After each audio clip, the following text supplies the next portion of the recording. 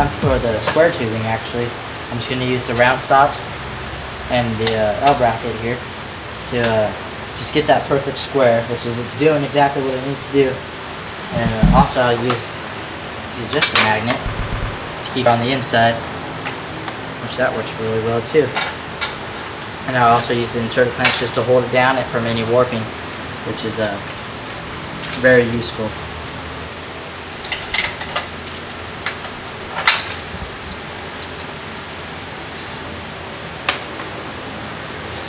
So as you can see, it just makes a perfect square when the line's straight up to the stops.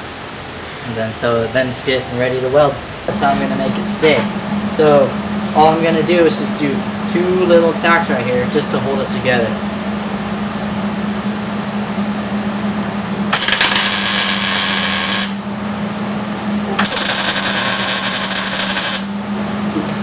Alright, so I'm just basically doing the same exact thing.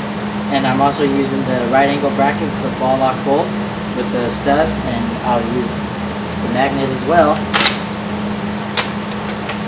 with the inserter clamps again.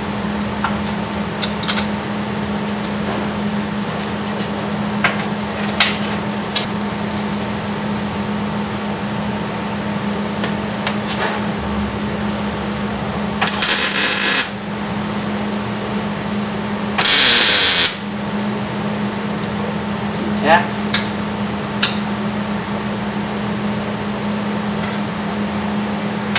I really like how the magnet has the on and off switch.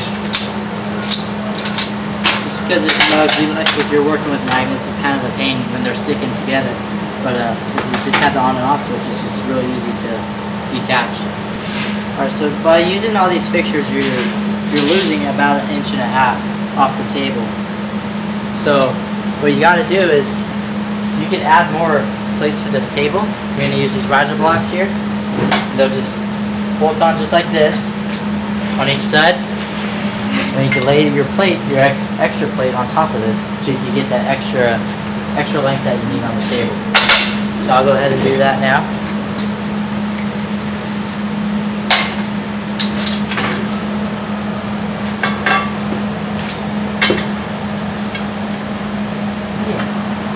Alright, so now adding that extra plate gives you another 8 inches to work with. So basically I'm just copying exactly what I did on the other side. I'm just adding these stops, and then I'm adding the magnet as well to the L bracket. So now since the frame's ready to be welded, I'm going to clamp it down on all 4 corners and weld it. That way there won't be any warp, because you'll be holding it flat down to the table. Alright, now since everything's clamped down, held tight, it's ready to be welded.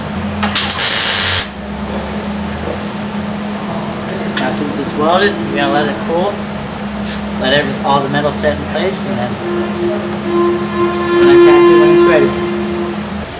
To weld the support bars in, I'm going to use the inserter clamp with a ratchet on it now, so I can ratchet it down right where I need it, so to hold it really tight. For the center support bar, I'm going to use the adjuster magnet to hold these in place and make sure it's square with the on and off switch.